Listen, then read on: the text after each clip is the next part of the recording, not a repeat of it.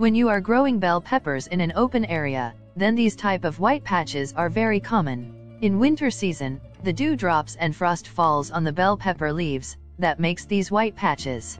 It would be harmful if the temperature is very low. Falling of these dewdrops can also stops the growth of plants. To protect them from this effect, you can place them indoors or away from the open place, maybe in shade. In the winter days, the sunlight is very beneficial and you must place these plants in sun. It helps the bell pepper plants to keep its growth constant. For further cares, hit the subscribe button and press the bell icon to get notified.